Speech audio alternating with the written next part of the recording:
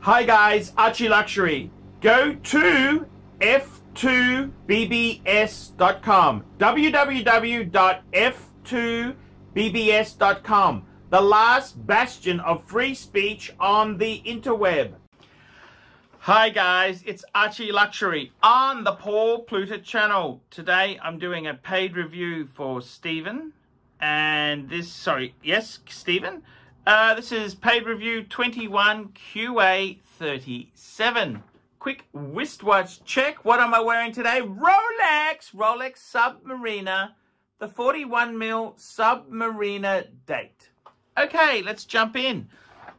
Paul/Archie have enjoyed your reviews and videos for many years.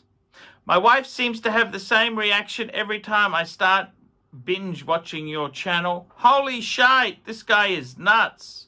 I'm sending you my my current collection. I should really include the Rolex, JLC, IWC, Breitling and Glass Hoot that I bought at my kids as presents. But let's stick to what I am currently wearing. My good watches, the pictures I'm sending are stock images. Okay, so he's, what's this? One of the last of the carpet beetles. He's flying around. He can't stand the synthetic carpet. They're going mad, those beetles. Okie dokie. So he says here, he goes on. So I don't understand. He does have these other watches. I'm not exactly sure here. This is a bit strange. Yeah,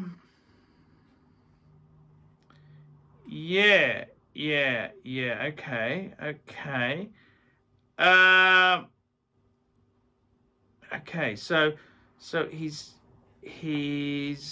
okay, so what's he saying to me? So he hasn't included his Rolexes in it? I mean, I don't understand. Wouldn't you include? Okay, I suppose. So my good watches, the pictures I'm sending you. Okay, he said, okay. He's got an IWC Portuguese automatic 2000 rose gold. Yes, sir. Limited to 750 pieces, circa 2000. Actually, that is an absolutely beautiful piece. IWC Portuguese.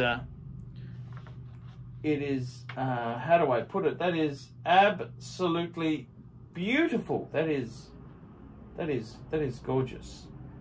Absolutely gorgeous. Absolutely gorgeous.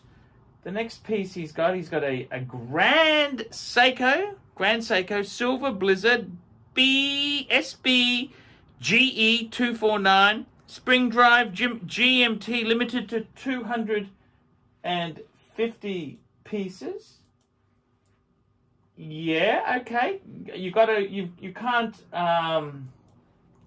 dislike Grand Seiko. They make some amazing pieces there.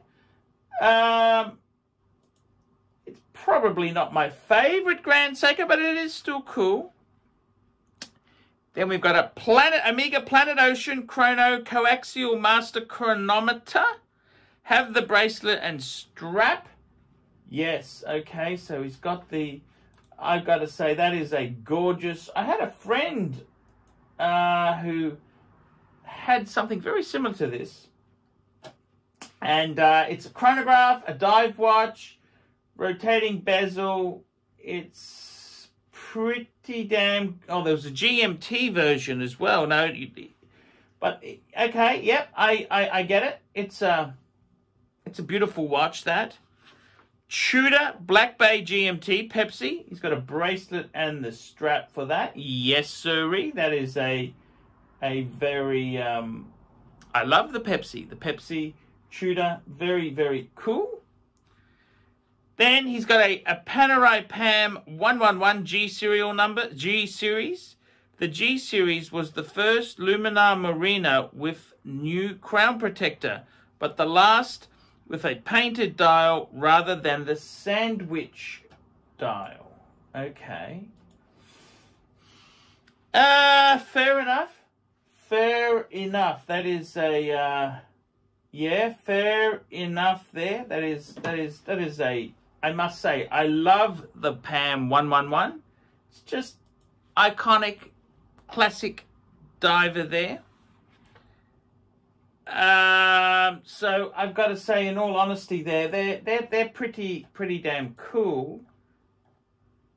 He then goes on to mention the shiders he's got. He's got a Tissot C-Star Powermatic 80 Silicone, a Tissot T-Touch Racer.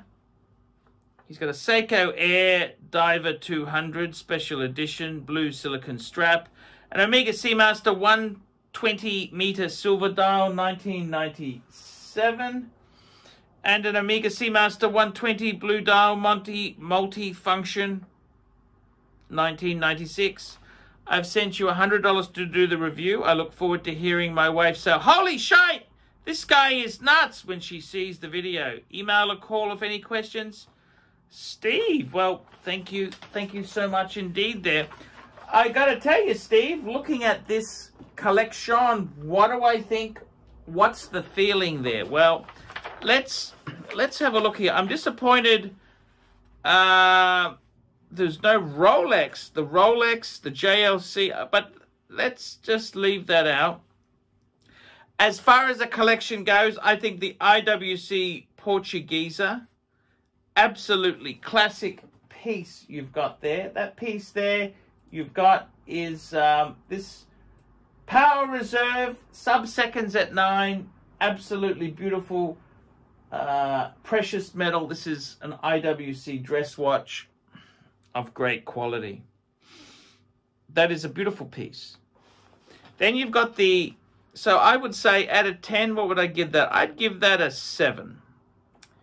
Then we've got the Seiko, Grand Seiko Silver Blizzard Spring Drive GMT. Yes, I like that. I'd give that a 6.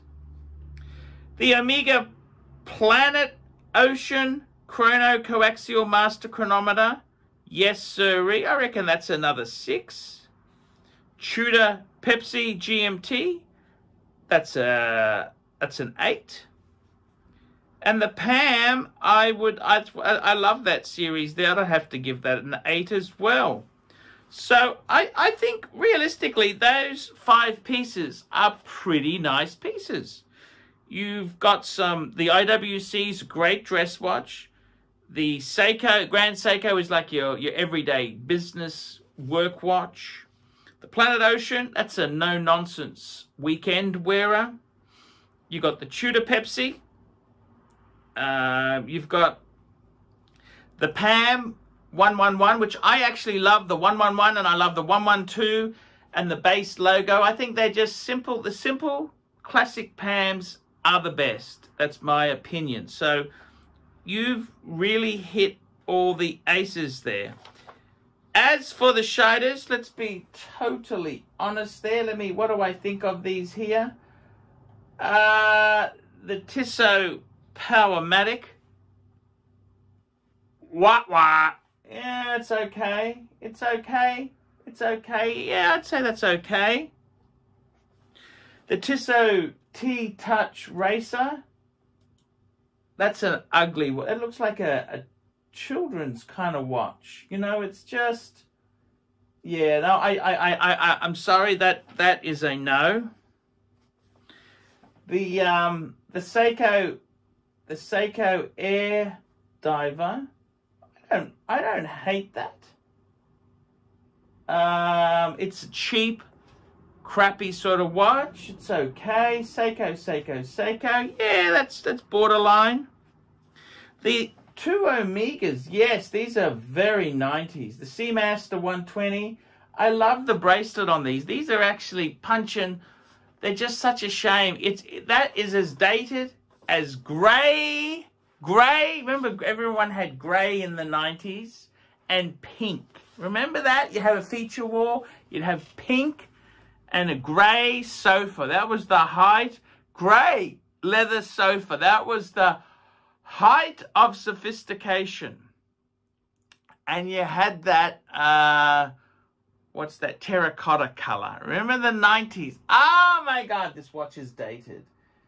And it is such a good watch, but it is so dated. Yes, it's 90s gone mad. And then the final one, the other Omega, is the multifunction. These multifunctions, they always go wrong. You know that they're over-engineered. They were a good product. I'd get rid of it. Get rid of it before it plays up. And then it becomes parts.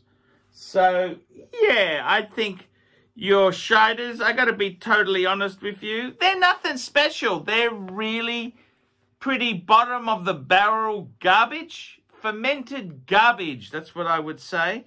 But your other watches, I think your grade point average is averaging a 7. That's pretty good. Because there's no Patek, there's no Rolex, there's, you know, it's a very, very usable collection without being ridiculous. The problem is, it's a bit boring. It's boring. You need to add Rolex and a Patek. And, you know, I would add a bit more, because it is a bit boring. I got to be totally honest with you, Stephen. I mean, I love you. You sent me a great fee.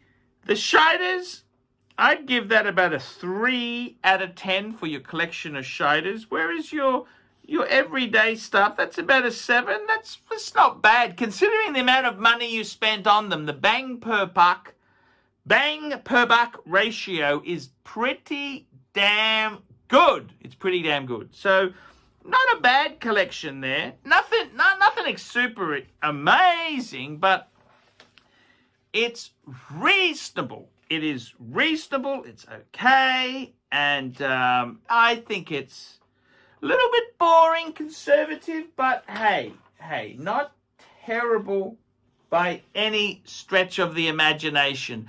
Guys, like, subscribe, tell your friends. Guys, I can't survive on Google Ads. I need these paid reviews to survive. If you haven't done a paid review, please get one done now. Please, guys, get one done now, and I will do the reviews for you. $50 US. I'll give you advice on your collection. If it's good, I'll tell you it's good. If it's garbage, I'll tell you. If it's boring, I'll tell you. I just tell you. This guy here sent me $100, and I told him his shiders are boring, and even his watch collection's a little bit boring. But hey, I did it in a nice way. Guys, I'm ArchieLuxury. Please get a paid review done. See you in the next one. See you later. Hi guys, ArchieLuxury. And who do I recommend in America? In America, who do I recommend for quality pre-owned wristwatches? David SW, David SW, David SW. Go to davidsw.com. He is the best, the greatest pre-owned dealer in all of the United States of America. David SW, David SW, David SW. Hey guys, ArchieLuxury. Who do I recommend for watches in Brisbane and Sydney? Vintage Watch Co. That's correct. Vintage Watch Co. in Brisbane Arcade in Brisbane and the Strand Arcade in Sydney. Vintage Watch Co. Brisbane and Sydney. Ronnie, I've known him since the late 90s. Ronnie is a top bloke. Luke is a great guy. Vintage Watch Co. That is who I recommend in Australia. Check out Vintage Watch Co. and the guys' amazing range of watches. They also do service and repairs. Vintage Watch Co. That is where the Pontiff goes. You know, some of my Pateks came from Vintage Watch Co. That's right, guys. Vintage Watch Co.